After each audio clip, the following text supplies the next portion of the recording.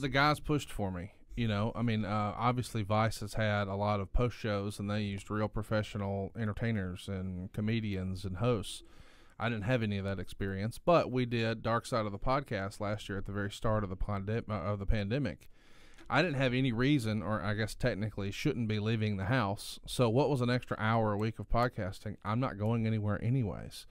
So we would just simply break down what happened the night before and hear the behind-the-scenes stories. And it was successful enough that the people from Vice said, hey, can we just do that on TV? And they said, yeah. And they said, well, have him send us his sizzle reel. I do mortgages, Dan. I don't have a sizzle reel. What does that mean? But I have a really great team who do video, so they snatched some things that I had done from Fight and from Something Else to Wrestle on the WWE Network, and so they put it together and sent it over, and I'm thinking, okay, well, I sound like this, and I'm a big old fat guy, and I have no formal training. There's no shot that this is working.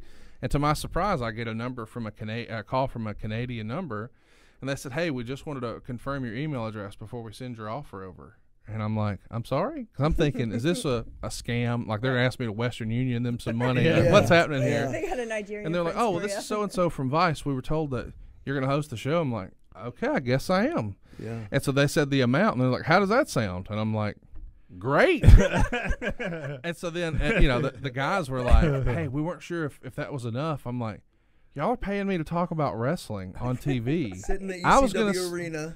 I didn't even know that at the time. Oh, okay. But I was like, I was going to say yes no matter what. But then, of course, I told my wife, and she's like, well, where is it? Now, this is the height of the pandemic. So she doesn't want me to fly. Mm-hmm.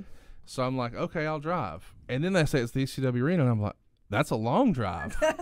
So I recruited my stand-up comedian buddy, Cassio Kidd, who has his own podcast, Cassio's Cut. And I said, hey, why don't we just drive it together? Have you ever been to the ECW arena? And he's like, nope.